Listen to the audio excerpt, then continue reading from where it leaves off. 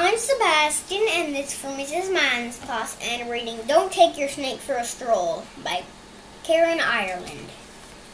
Ireland? That's neat.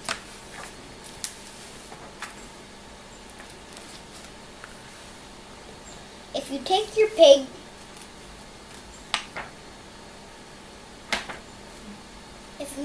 pig out shopping, don't take him to the mall. He'll play in the dirt and the plants are outside, and you won't get to shop at all. Don't take your elephant down to the beach, no matter how much he begs. After hours of rubbing on the bottles of lotion, you'll barely have covered his legs.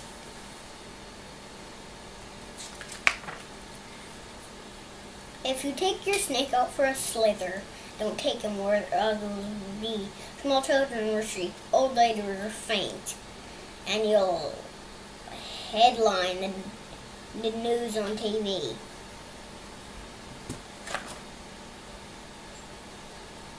Don't let your chimp help you string Christmas lights. Although you think he could do a job faster, she could, but don't let him climbing the tree. The result will be a disaster. The tree will fall over. If you go out to dance, better go there alone. Don't take your rabbit along. You might want to cha-cha. You might want to waltz. She'll bunny hop all night long. Boing, ba-boing, boing. Don't take your skunk on an airplane. You might get some trouble, I think. If the ride gets bumpy, he gets scared. There could be a terrible stink. Ugh. Don't take your moose out to the movies. When he says he would like to go, the people behind him will waggle and squirm, but they won't see much of the show. Again, all of their cover of TV. When you go out to dine, some fancy cuisine.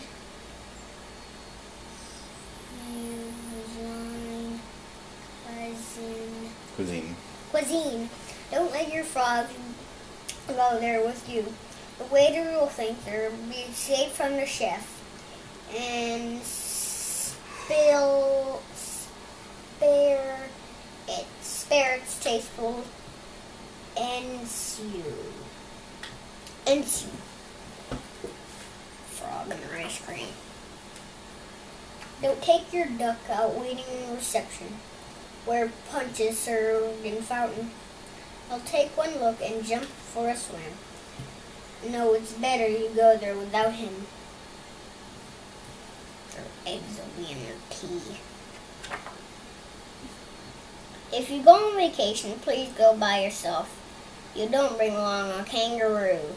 Moms carry your baby safe in the pouch, and they might want to keep you there too.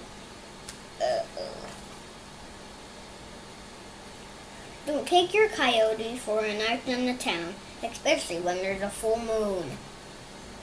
He'll howl and yowl as loud as he can, and really can't carry a tune.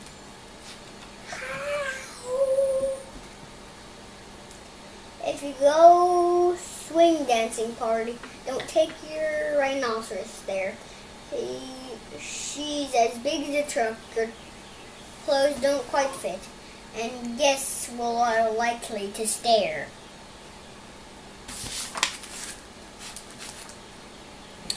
If you walk in the park at night before dinner, think twice before bringing your gator.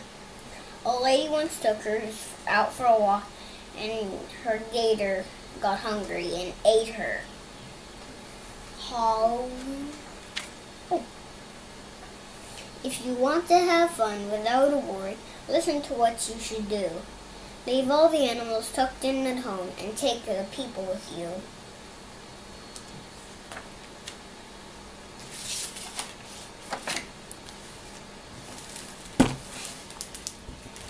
This book is Don't Take Your Snake for a Stroll. And don't take your snake for a stroll because old ladies will and children will scream like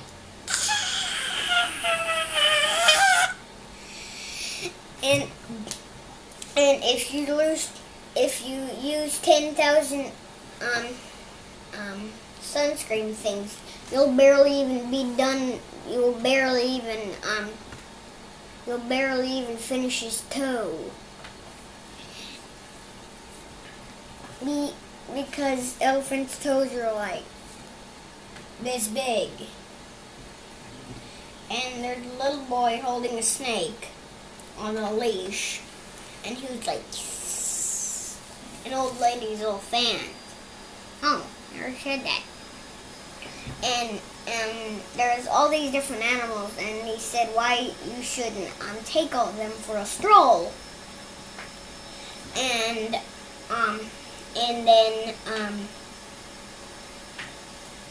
why?